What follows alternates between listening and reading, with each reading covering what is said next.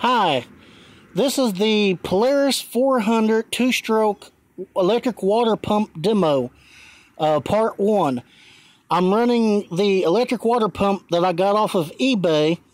This water pump runs on 12 volts and is supposed to pump 5 gallons per 30 seconds on a good battery.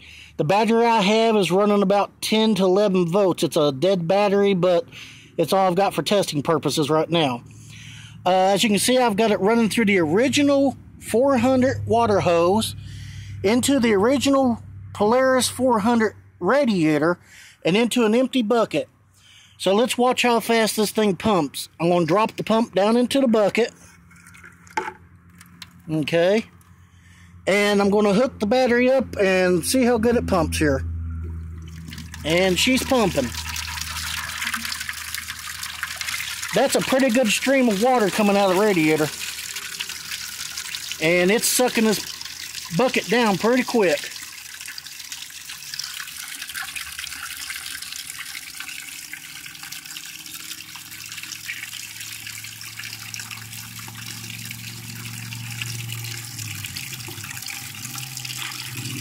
And believe it or not, the radiator is pretty cool right now with the water flowing through it.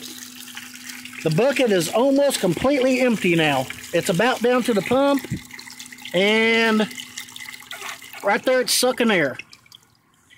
So that took about 50 seconds to pump. On my next video, I'm going to run it from the bucket through the radiator, through the head assembly, and back into the bucket, and see how good it flows through the whole system, which is basically everything that it would be flowing through anyways. This radiator does not hold 4 gallons of water.